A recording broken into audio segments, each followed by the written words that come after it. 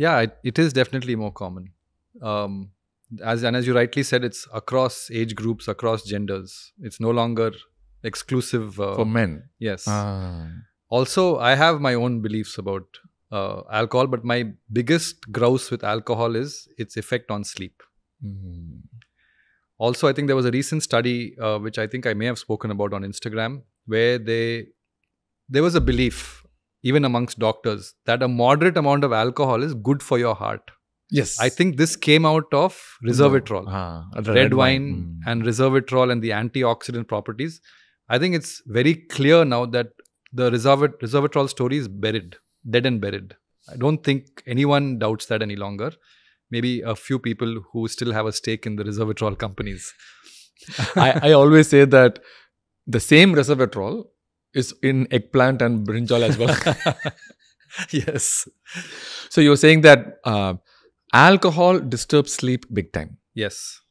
So if you were to, I know people who track their sleep very closely with very good tracking devices.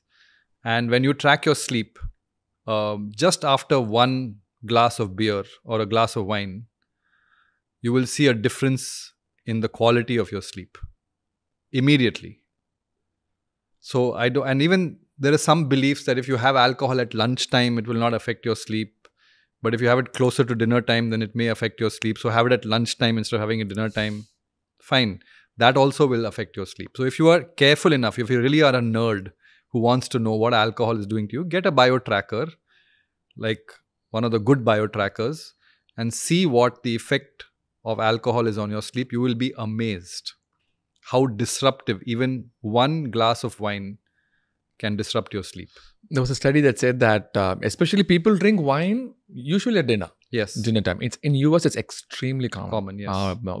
Without wine, there could be no dinner, but there could be always wine. And it's all paired now. They're pairings. You have to have white wine with this kind of dish and red wine with that and rosé with something else. Yes. Right. Fish goes well with white wine. That's what Yes. they say. Red fish. I don't know. Red wine is red meat, something like that. Yes. Yes. And they make a big business out of it. Correct. And there was one study that said that, okay, so, I mean, I'm a big supporter of circadian rhythm, and usually the hormones has to rest as well. Yeah. So as the sun sets, the suprachiasmatic nucleus, as you know, it goes down as well. So some of the hormones gets activated, some of the hormones gets rest.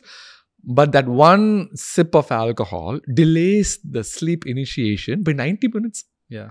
90 minutes, already you only have like 5-6 hours of sleep. Yeah. And resting heart rate goes up. Resting heart rate goes up.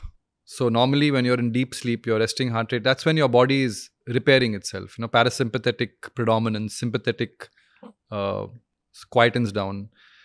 It's your rest and digest kind of time when the body is repairing all the damages from the day's stress. Your heart rate goes down. So that the very fact that your heart rate is not going down means that your sympathetic system is overactive.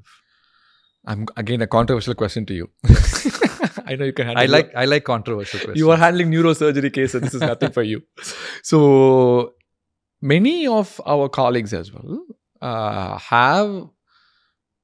I mean, I was completely shocked to see a doctor's meeting, and at the end of the meeting, people are waiting for the presentation to be done. Yeah, where the liquor is being served, right? It comes into the social drinking thing, mainly in the US as well. So what is your take on, okay, so I'm just drinking once a week, once in 2 months, once a month. Is that reasonable to argue that, okay, once a week, alcohol is not going to bother you that much? Yeah, I think it's probably okay. I don't believe in it. I believe in completely staying off alcohol as much as possible. Maybe very occasionally when, once in 3 months or 6 months or something, when there is this really, really special occasion, I may have some alcohol just to give company to someone.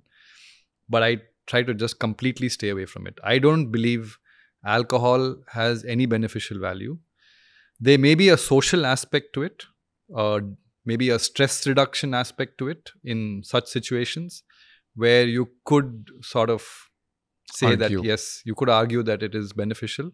And I don't think it really will disrupt someone's life too much if they have it occasionally with in a social setting with friends and it de-stresses them, I think it should be okay.